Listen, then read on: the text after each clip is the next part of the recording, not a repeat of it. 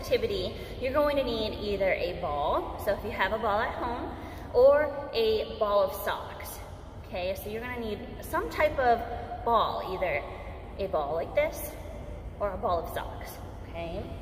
Now, first one is if you have a ball like this, you're gonna practice bouncing and catching it. So you put your arms out straight and just let go of the ball, okay?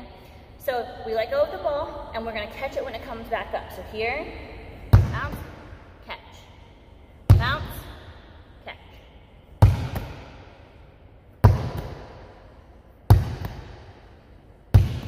Now, we're not dribbling the ball, okay? We're just bouncing and catching it, okay? If you do not have a ball at home, which I know a lot of you won't, you're gonna use a ball of socks, okay?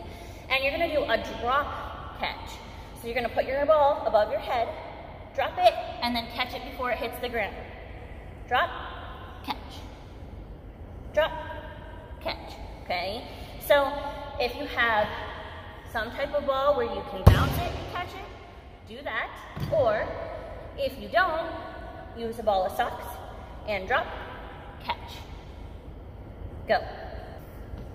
Everybody get up, it's time to slam now. We got the real jam going down. Welcome to the Space Jam. Here's your chance, do your dance at the Space Jam. Alright.